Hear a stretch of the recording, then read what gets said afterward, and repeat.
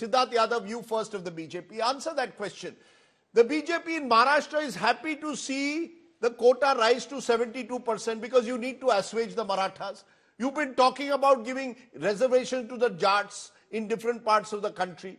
There you have no problem, and your government in, or when you had a government in Karnataka, you had no problem with increasing reservation shares or promising more reservation.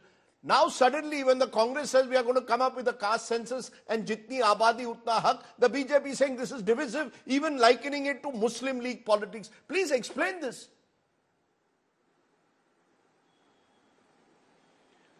Good evening, Rajdeep, and I'll definitely do that, and I'll also respond to the questions raised by Yogendraji.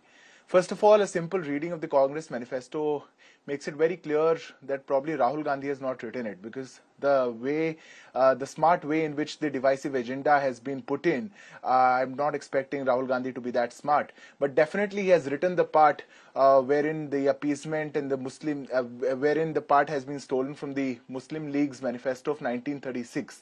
And that is why the 5 anyayas of Congress party are very evident. No, Siddharth Yadav, I will not, on a sensitive, 1 minute, sir. I am very clear, this is not one of those programs that you go on TV and pass comments without backing them up. When you say this manifesto resembles Muslim League of 36, I want to know what is it. Because what I see in the manifesto is they are saying that personal freedoms of communities will be preserved and any changes will be made through consultation. Now, how does that become Muslim League of 1936? Please tell me. You are spreading fear. This is fear-mongering.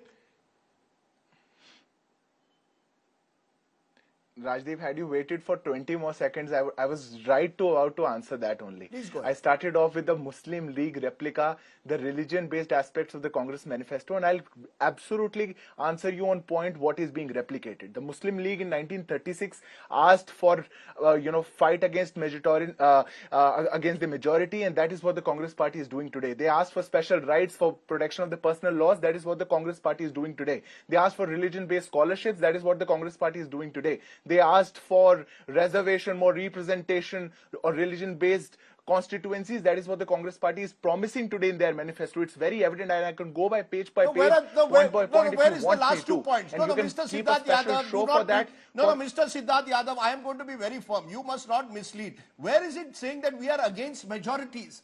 Please be clear. They are saying we will revive certain specific scholarship like the Maulana Azad scholarship. I will. Where is the specific against majority? Please be clear. If I go back to Muslim League politics, I will have to bring back Savarkar and Hindu Mahasabha. And I don't want to go. My focus is on reservations today as a political weapon or social justice. You are trying to again do what your party leadership is doing, spreading fear that this is a Muslim League manifesto. Please show me one thing where majority is pitted against minority. I'll accept your argument. 1 point. Majority versus minority, I'll accept your point, sir. Absolutely, Rajdeep. If you wish so, I will definitely answer Please that. do.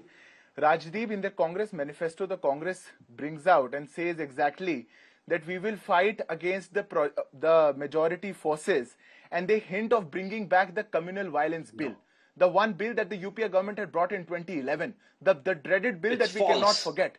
They promise that they promise by quoting the NCRB data that the offences, the crimes against minorities have increased, and they'll bring a special law, which was the communal law, the communal violence bill, to prosecute all other communities. Because even if you say anything to the minority of this country, which is the second largest majority, but they want to do this for the appeasement of their own sake, they are going to prosecute them specially.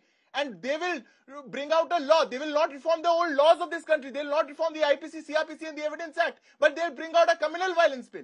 And they will write it down. But Rajdeep Sardesai, I'm very sorry to say, sir, you are unable to read it. Okay. Because had you been given a thorough reading with an unbiased opinion, you've given a point which I think deserves to be responded to. You're saying you believe the way the manifesto is framed, it will bring back the communal violence bill, and that, according to you, will be used against. Okay, what I was saying initially. Okay, you made the point that will be used. Anshul, Abhijit, respond.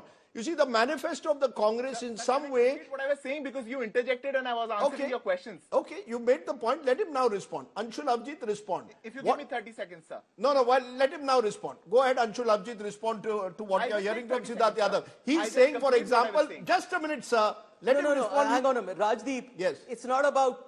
No, Rajdeep, first of all, this is not about BJP. This debate about reservations is bigger than that of the Congress party, the Congress manifesto, the BJP, and this tedious thing I heard from him about anything else. It's bigger than this program. It's we have reservations in this country because there is the curse of the caste system which has haunted us for generations.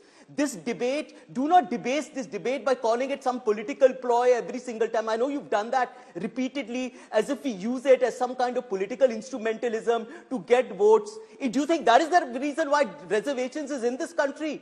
Or is it to tackle the scourge of social injustice which has haunted this country for centuries, which is humiliated, which is betrayed, which is cruel, which is unjust, which is diabolical? That is what is the problem here. The fulfillment of the lack of... Anshul, just a minute. No, that is why... Sir, just a minute. The history of your party... 1 minute, sir. You must listen. Political ploy and instrumentalism. Sir, 1 minute. I want to quote you facts. Let's stick to facts. In 1990, when VP Singh endorses the Mandal, brings in the Mandal Commission report and says, I'm implementing it, the Congress's reaction, Yogendra Yadav may not agree with it, was ambivalent. Today, 34 years later, you are coming on this show and saying this is the only way you can ensure social, economic and political justice. My limited point is, you were behind the curve in a way, and now you're trying to play catch up. That's the reality. You've realized that this is the only way you can win the votes, particularly of the OBC community, which has drifted in the last 30 years to the BJP. That's the reality. How terribly cynical, and this is completely unjust. We have been at the forefront for the fight of social justice ever since the First Amendment, even before that. Have you forgotten the ST Prevention of Atrocities Act, Women's Reservation, the fact we implemented OBC reservations, the fact that there was women's reservations again? Look, the Congress party is not infallible, right? Whatever happened, this debate, I told you before, the debate about social justice and reservations is beyond that of even the Congress party. I will not spare anyone when it comes to the fact of social justice. And when it comes to the, I've heard a lot of things about the BJP. They have been a completely anti sort of reservations policy. The things that were reiterated today about how reservations, about caste-based census. By the way, we need a caste-based census because we need an exterior of the society. We cannot keep doing lip service to this society and thinking, oh yeah, reservations, by having certain amount of reservations, you paid your dues to centuries of old cruelty. That can't happen. We've got to make a full commitment and a fulfillment here. This is this old thing of how society will break up because of caste-based census was reiterated and said earlier by Manmohan Maidya and the RSS time and again that it will break up society. Okay. Bhai, the society is already broken up. It is the caste system that has broken the society. You need to patch it up by having a composite program of affirmation. Reservations, by the way, is only one thing. Saying on national television? One component. You can't even for a moment think of unifying this country. 1 minute. You can't even for a moment think about taking this country forward.